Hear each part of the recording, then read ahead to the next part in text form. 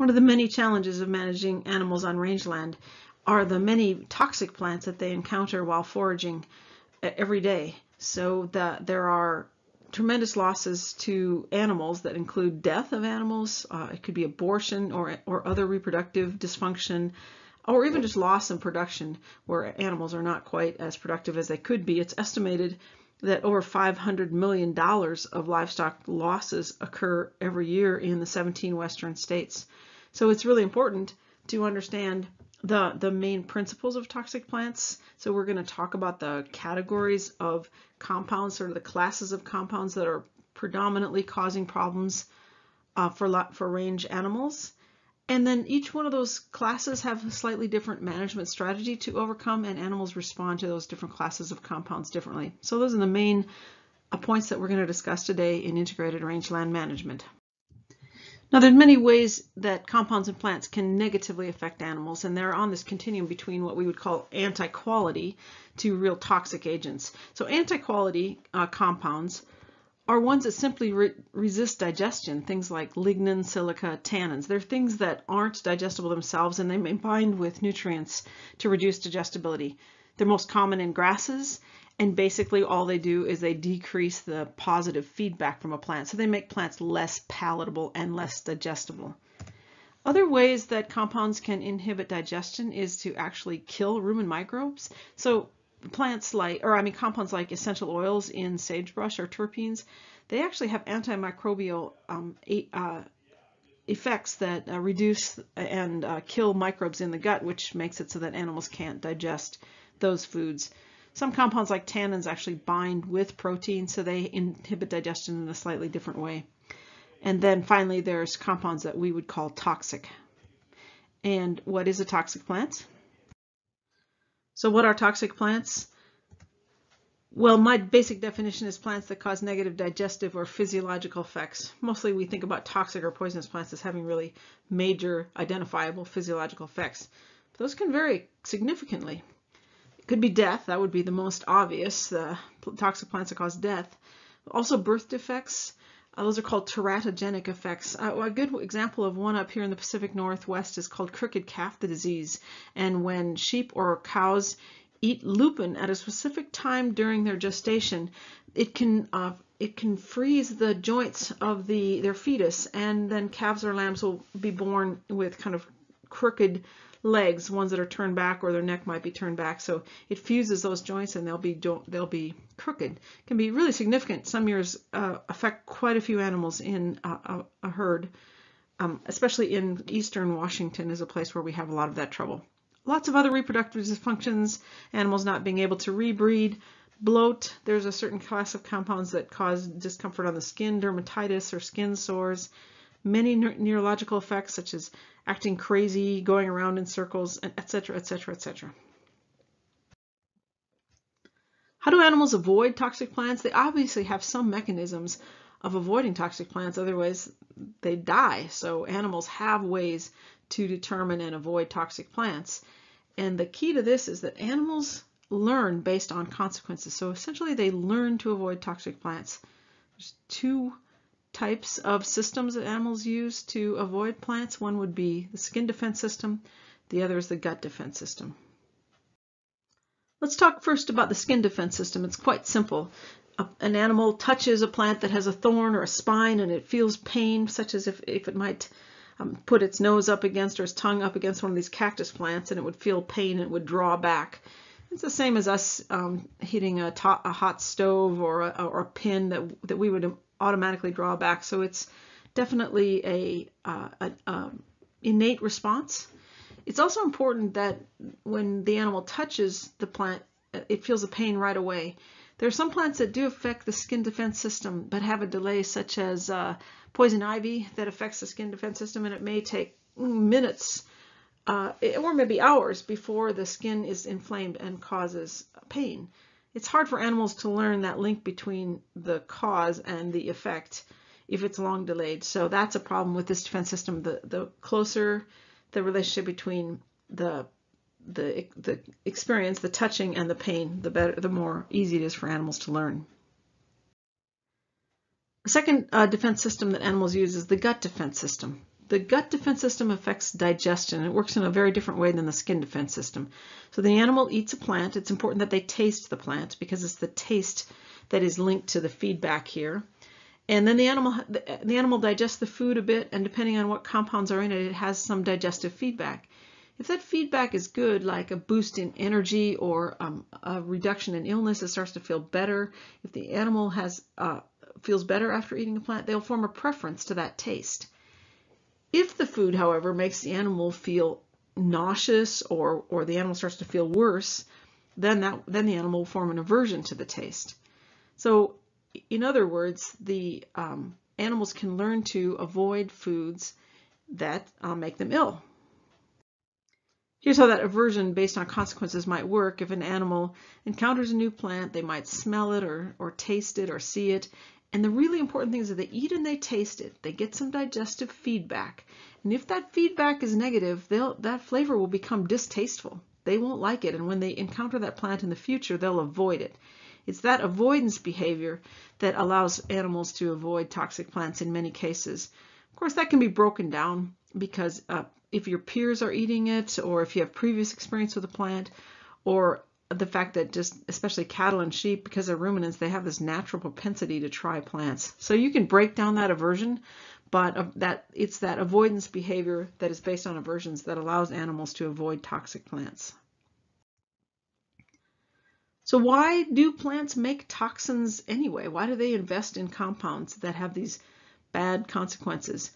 I'm going to talk a lot about mammalian herbivores, but remember that most of the toxins in plants were actually antimicrobial. They were created by the plant to avoid rusts and bacteria and other microbes in their system or on their leaves. Some of these compounds, whether they were designed for that or not, do have anti-herbivore effects.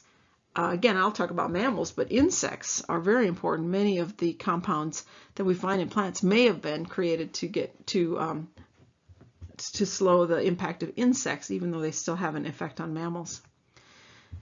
And finally, some of the compounds are plant-plant interactions. Those are called allelopathic.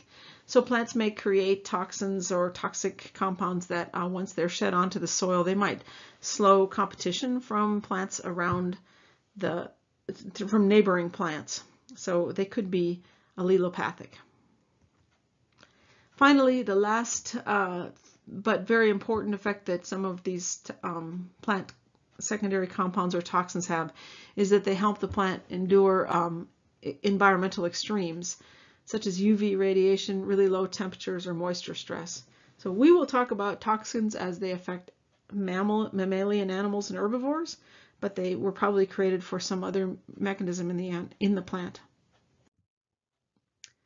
So how do plants make toxins? I'm going to use this, and I already have used this term, secondary compounds. Primary metabolism contributes to growth and reproduction of the plant. So that's the growth of the plant and the production of seeds. Secondary metabolism is a whole set of metabolic pathways that do not lead to growth and reproduction. They yield toxins oftentimes. So that's why we call them secondary metabolites or secondary compounds, because they're not part of primary metabolism. They're part of mechanisms that are part of secondary metabolism. Don't forget that some of the primary metabolites, such as nitrates, they're part of primary metabolism, but they can also be toxic in high doses. So most often, toxins are part of secondary metabolism, and that's why we call them secondary compounds. So how toxic is a plant? Well, it depends on a lot of characteristics, including characteristics of the plant and the environment. For example, it depends on phenological stage. Some plants are toxic when they're very young, and others are toxic when they're late in flowering and producing seeds. Tall larkspur is a plant that's very toxic, and it's most toxic right as it starts to produce seeds and flowers. After it produces those flowers and seeds, then it's less toxic, or well before that, it's not as toxic. It can be affected by the nutrient levels, especially nitrate accumulating plants. It would be an example of plants that are more toxic on some sites than others. Weather, there's a whole series of plants that are fine all the time, and then all of a sudden there'll be a frost, and that will make compounds in the plant form toxic compounds. Another would be heat. Some plants, as they get hot and dry, they'll become toxic. Environmental stress, such as drought, again, as plants are stressed, they may become toxic. And then plant parts. How toxic a plant is may depend on whether you're measuring the stems or the seeds or the roots or other parts of the plant. Toxicity also depends on the animal. Remember that the poison depends on the dose. Many compounds eaten in small amounts could be healthy. Medicines, for example, are often plant toxins that if eaten in small amounts, they can be beneficial. But if too much is eaten, then they are toxic. Salt is an interesting one because we all need salt. All mammals need salt, but eaten in too high quantities, salt is deadly. Mammal species is important because different species have different rumen microbes, different liver activities, and different cellular enzymes. For example, cattle and sheep differ. There are many plants such as tall larkspur that are not very toxic at all to sheep, but highly toxic to cattle. On the other hand, we'll talk about oxalates, which are highly toxic to sheep and not very toxic to cattle. It also depends on what other plants were in the diet. There are some times where two toxic compounds will be in combinations and they'll kind of invalidate each other's effects. And this is a case where tannins, for example, which I mentioned that they bind with proteins, they can also bind with toxic plant compounds. Hormonal state can also be important. There are some compounds that are toxic to pregnant females, but not to open females. And then body condition. I did some really interesting work with lupins, and both sheep and cattle, and cattle and sheep that are in good condition are much more able to withstand the negative effects of lupins. So we're going to talk about a whole series of classes of compounds, toxic agents in plants. We'll talk about alkaloids, glycosides, nitrates, soluble oxalates, tannins, essential oils, compounds that cause photosensitization, and also compounds that cause dermatitis. So I'm just going to go through these groups one at a time, and they will give examples of how animals avoid these plants and what we can do for management. We're going to start with alkaloids because they're some of the most powerful toxic plant substances that we deal with. These are going to sound pretty familiar. Things like caffeine, morphine, codeine, heroin, cocaine, those are all alkaloids. They're water soluble, they are effective in fairly small quantities, and they have some characteristics that make them dangerous, such as they remain toxic even after the plant matures or freezes. The real linchpin and the whole reason that alkaloids are so effective is because they're effective in small quantities and they affect the nervous system. They cause nervous disorders, shakiness. There's a plant called crazy weed, makes the animal be crazy and sort of go around in circles. And that's dangerous because this negative reinforcement is part of the skin defense system. So it's hard for animals to learn to avoid something they ate that makes them fidgety or nervous several hours later. So the skin defense system is really not very effective for compounds like this where there's a long delay between eating and the effect. And it's because they don't actually make the animals sick unless they're eaten in very large quantities. They usually don't cause nauseousness. And the gut defense system requires nauseous feedback. So again, alkaloids are effective because they are effective in small quantities. They affect the nervous system, the skin defense system. So they are hard for the animal to learn to avoid. So let's take a look at a few plants that contain alkaloids. Lupins and locoweeds. There's many different kinds of locoweeds and lupins, and they contain alkaloids. They're often not deadly because animals can learn to avoid them, or they have to be eaten in fairly high quantities. But they definitely can cause negative effects, such as locoweeds. Those are crazy weeds. And the animal, if they eat too much, they'll just go around in circles and they'll look crazy and shaky. So they can be deadly. They also, as I mentioned before, some lupins, for example, cause birth defects. The one that's most challenging for livestock producers on western lands are larkspurs.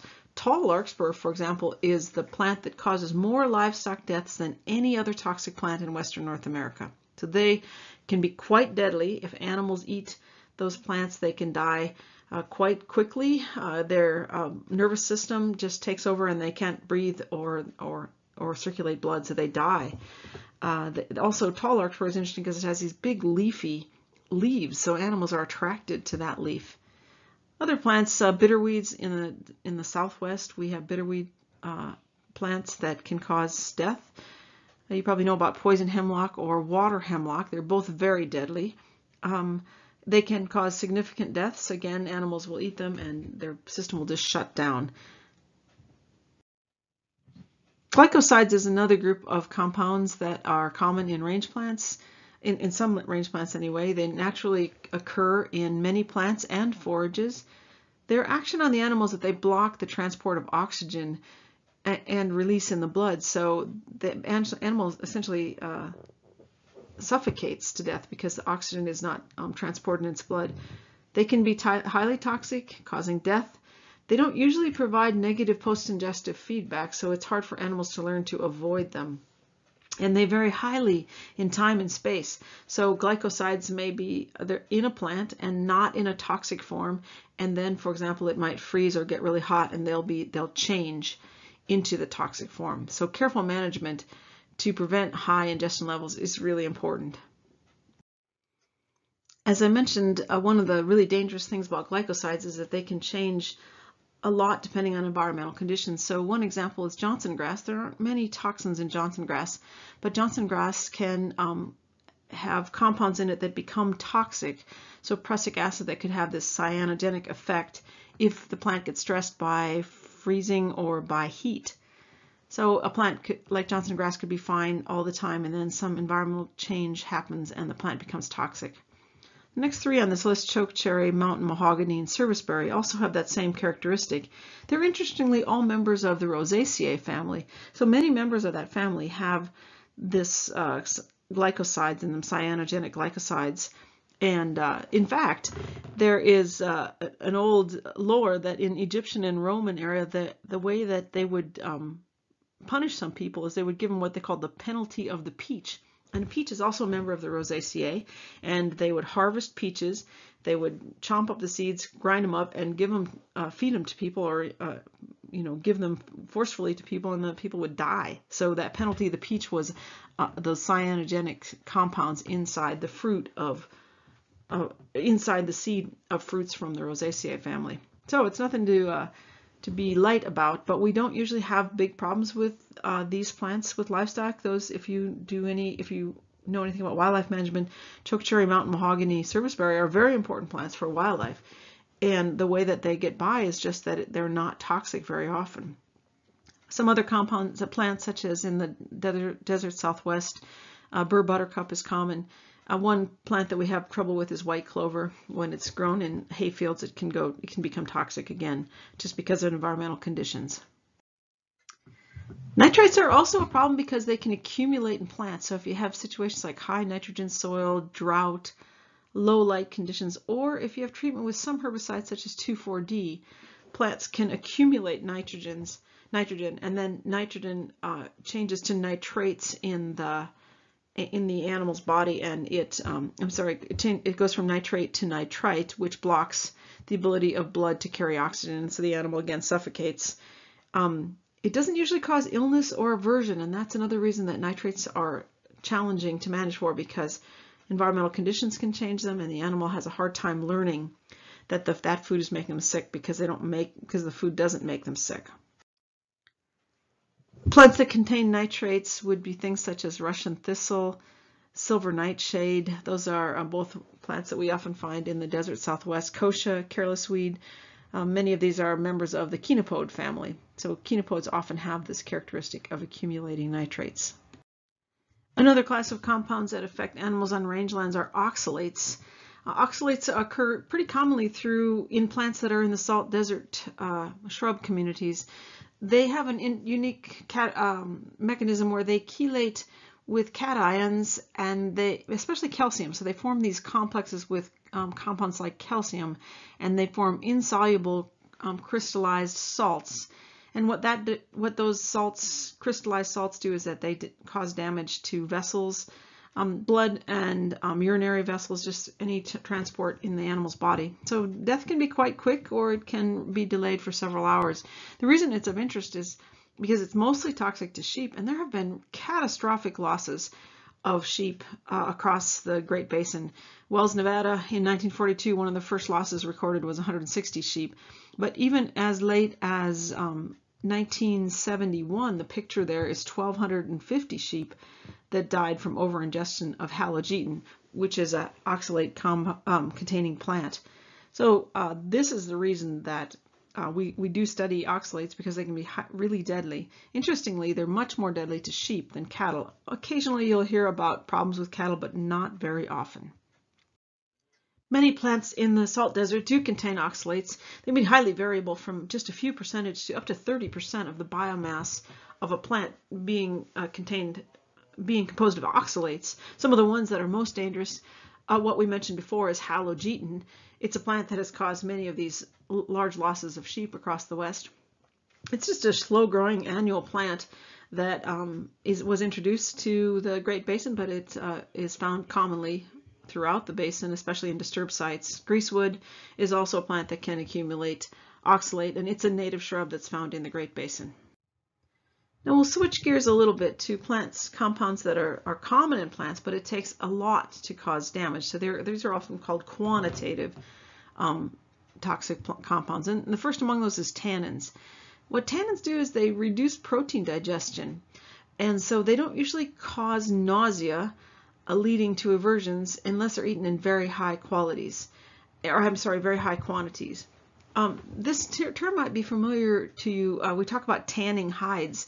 So originally, when they tanned hides, they took tannins from plants and they rubbed them on a hide, and because of that characteristic of reducing digestion, it was a way to tan the hide and keep it from being degraded by bacteria, etc. So that's where that word tannin might sound familiar to you.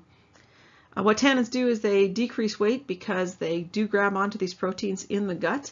Usually it's proteins of the other forages, other plants in the gut, but it can even be the gut tissue itself can get hardened by tannins.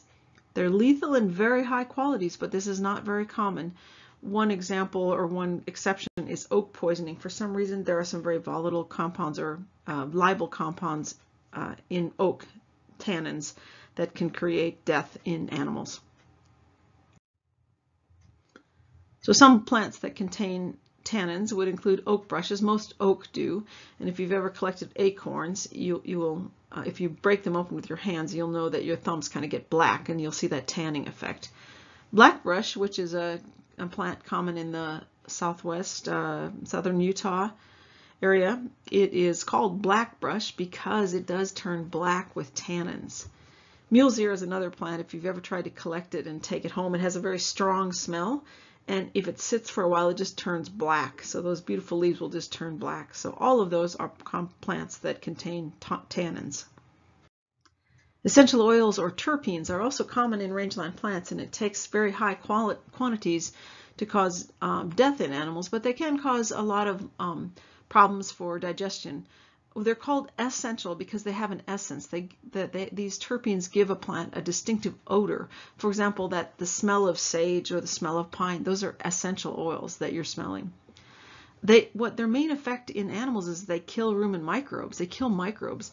So historically, for decades, people have used pine and put it into solutions to get rid of bacteria in their houses or in manufacturing or in their environment. So that pine sol effect is created by those terpenes in the pine plant. If an animal eats too many of those terpenes, then they can kill rumen microbes and kind of shut the gut down so that the animal might lose weight because it's not digesting very effectively. They do cause illness and nausea, but usually at very high quantities, and the most common thing we see with the consumption of terpenes is just weight loss, again, because digestion can be compromised. So they are lethal in very high quantities, but we don't hear about it very much because it takes very high quantities.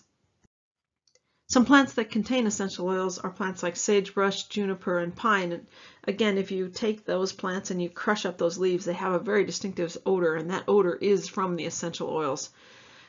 So they are common throughout the West. Another interesting thing about essential oils is they tend to be quite flammable. So we think of sagebrush as being a plant that isn't very well adapted to fire, and yet once fire starts on it, it will kind of almost explode because of those terpenes in the plant. They're quite flammable. There's a whole series of compounds that cause photosensitization, or sensitivity to sunlight.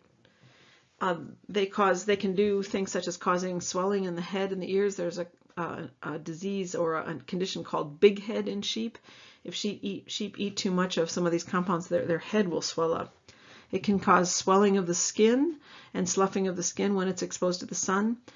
What actually happens is that most of the death or the problems on livestock in the West are created because these compounds cause damage to the liver. They prevent the liver from breaking down certain compounds.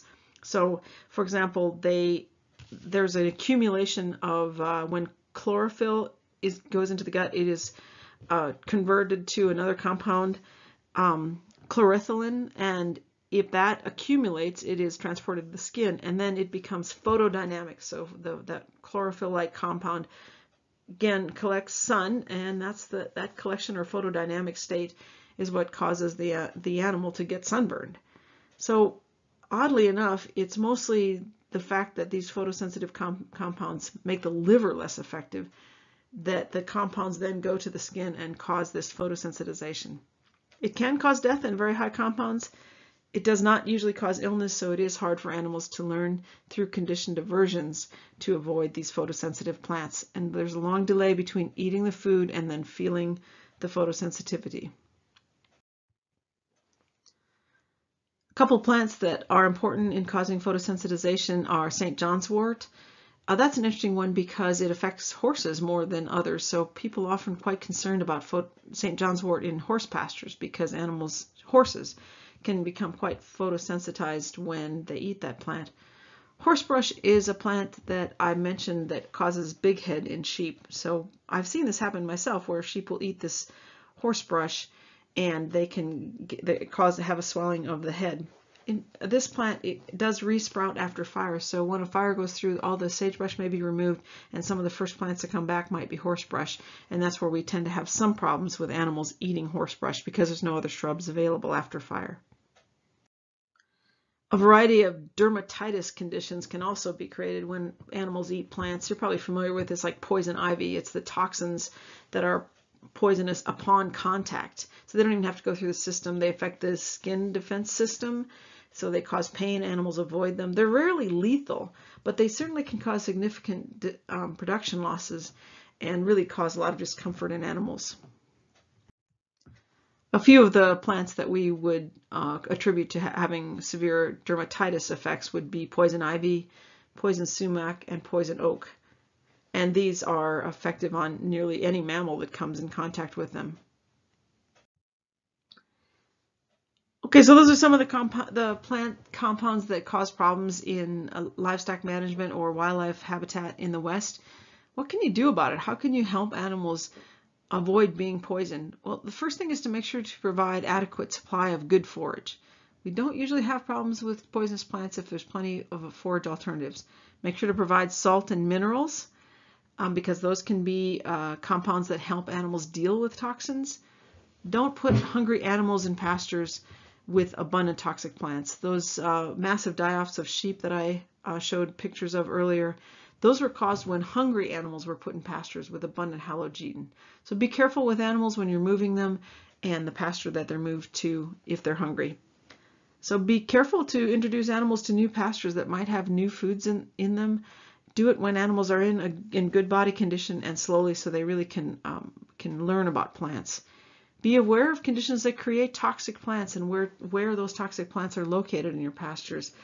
Remember that some plants can be fine nearly all the time, and then you might have something like a freezing event or drought event that those plants might start to be toxic. So if you've got some of those plants, especially those that create nitrate, you need to pay attention to when they might be toxic or not. Other ways to prevent animal poisoning is consider removing animals from pastures when they have been treated with herbicides. Remember that 2,4-D was an herbicide that causes plants to accumulate, it causes some plants to accumulate nitrates. Grazing pastures in seasons when poisonous plants are least toxic. This is a challenge throughout the West, that when grazing permits, especially on Forest Service higher elevation lands, are set, they don't always consider the poisonous plants issues. And as I mentioned, tall larkspur is a plant that cattlemen really want to be off of right when it starts to produce seeds. So that there's an issue with when a pasture can be grazed on a grazing permit and when it can be grazed in terms of toxicity. So preventing introducing toxic plants or trying to control toxic plants is important.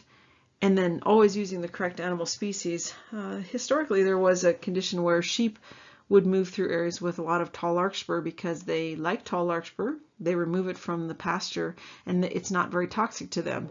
And then behind them would come cattle who like grass more and are affected strongly by tall larkspur. But if it has already been moved by the sheep, they can tend to can travel through that system. So it's a multi-species grazing situation that was used historically throughout the West to reduce the loss of cattle to tall larkspur. It hasn't been used so much lately, but I still hear of it at certain times. So there's some really broad overview of toxic range plants. Some things to remember are look for plants that vary significantly depending on environmental conditions. Also be aware of plants that animals can learn to avoid through the gut defense system because the plants make them ill versus those that they cannot learn to avoid, such as larkspur or lupins, because those plants do not make the animal ill. Those are really dangerous situations. And also be aware of plants that are toxic in very small quantities. That's when we tend to have the most problem with animals eating toxic plants and dying or losing production from them. So those are some of the main factors to keep in mind.